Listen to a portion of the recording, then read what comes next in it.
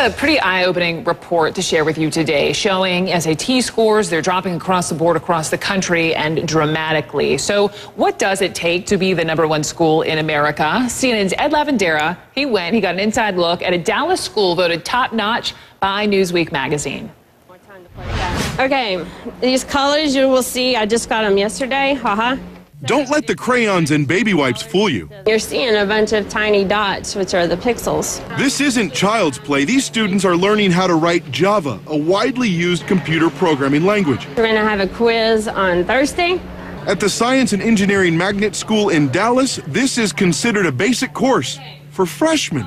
We want them to really quench that thirst for knowledge. Javon Wells is the principal of the School of Science and Engineering. Newsweek ranked it the #1 public high school in America. Here's why. Some of your students take 3 math classes a day?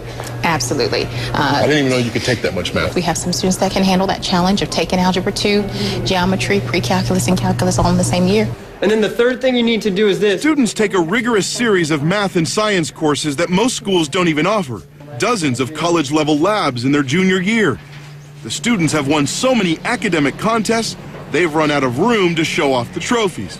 So all of these are our trophies.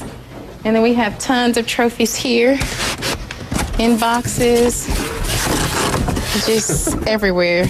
This school has a unique culture and sense of humor. 400 students, all completely infatuated with learning. Christian Uyoa is a senior. He says students feel at home here. Everybody here is a nerd, in a way, right? Some more than others, but we're all nerds. Inside, we're all nerds, and that's what got us here, and that's what's going to get us through here. It's not a question of if you'll go to college, but which top school you'll get into. Alfredo Arpero's father didn't graduate from high school. Now this freshman has his sights set on MIT. Getting the acceptance letter to this school was the first step. I would go check the mail, and I was upset because I wouldn't find it.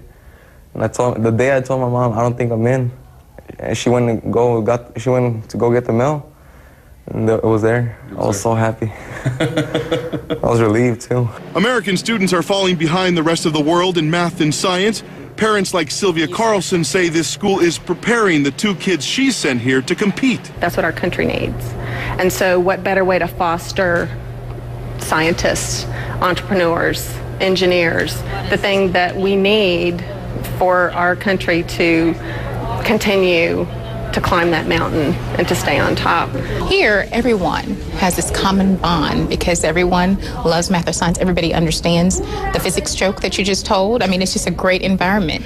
And I felt that way. They are funny. You know, they're funny to our group here. And that's the point, creating a space where young minds flourish. Ed Lavandera, CNN, Dallas.